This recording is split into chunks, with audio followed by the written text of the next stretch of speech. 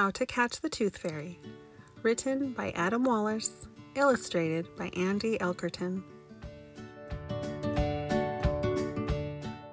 All is quiet, all is still. The clock shows 3:09. The bell goes off. I'll go to work, 'cause now's my time to shine. I'm the Tooth Fairy, yes I am. And every single night I collect 300,000 teeth while staying out of sight. My travels take me far and wide. My life is such a blast. But please don't try to catch me, for I'm really much too fast.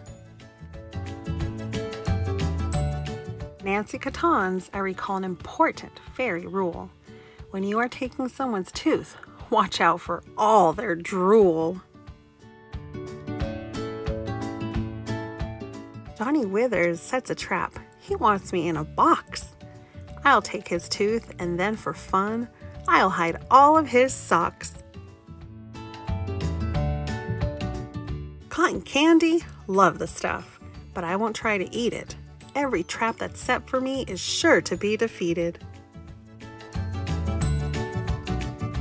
Julie has a good idea, a trap made out of floss.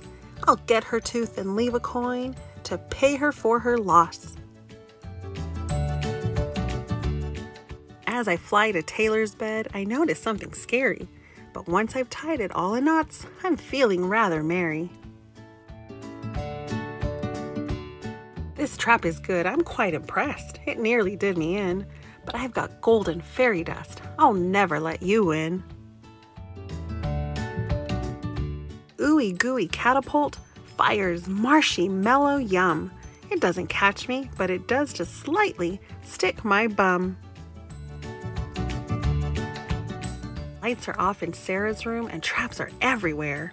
I'll need to do my very best to fly safe out of there.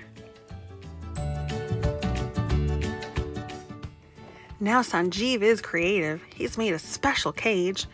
Am I no more? Is this the end? You'd better turn the page.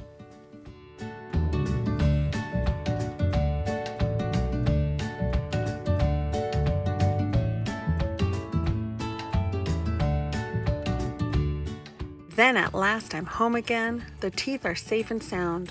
The kid who'll catch me in a trap is still yet to be found. Can you catch the Tooth Fairy?